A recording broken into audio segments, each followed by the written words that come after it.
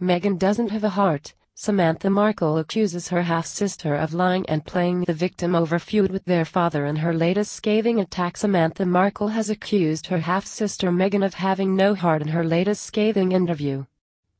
In a documentary Meghan and the Markles, A Family at War, set to air on Channel 5 tomorrow, Samantha discusses the letter the Duchess of Sussex sent to their father, shortly after she wed Prince Harry. In a letter, published by the Mail on Sunday, Meghan accused Thomas Markle of breaking her heart into a million pieces by giving interviews to the press, fabricating stories and attacking her new husband. Speaking for the first time since the letter was published, Samantha says she doesn't have a heart, or she would been doing everything she could to make him comfortable and reciprocate, and be loving and gracious, and make sure he's comfortable in his old age. So broken heart? No, his heart is broken. She can't turn herself into the victim here. In the letter published earlier this year, the Duchess admonished her father in anguished tones for siding with her Samantha, who has attacked her in the press while she silently suffered at the hand of her vicious lies. Speaking about the bombshell, Samantha says that letter was strategic. It was so elegantly written and contrived. She was basically saying that my dad had been a liar and that I was a liar.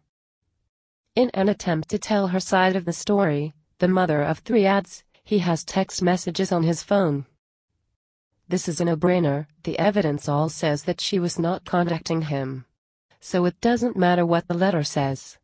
There are a lifespan of pictures and experiences together, so maybe it's convenient for her, she continues, because maybe in her mind she doesn't want to see us, because she wants to take center stage.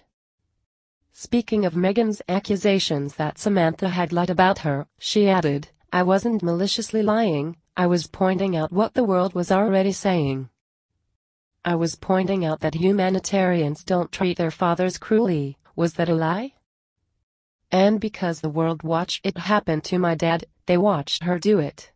Meghan and the Markles, A Family at War also looks at the reasons why none of Meghan's relatives apart from her mother were present at her fairy tale wedding ceremony to Prince Harry last year. The show traces the feuds that split the Markle family in the months leading up to the wedding, and examines the war of words that's raged ever since. One of her harshest critics, Meghan's half-sister, reveals how the two gradually lost contact as the former Suits actress pursued her dream of Hollywood stardom.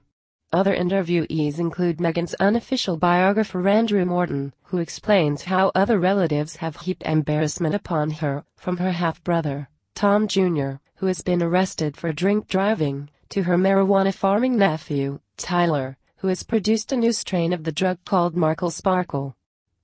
Speaking from her home in the U.S., Samantha explains why she has launched a series of attacks on Meghan's behavior both in press interviews and on social media, and answers critics who have accused her of being motivated by resentment and jealousy. What do you think? Share your thoughts in the comment section below, and don't forget to subscribe to get instant news update.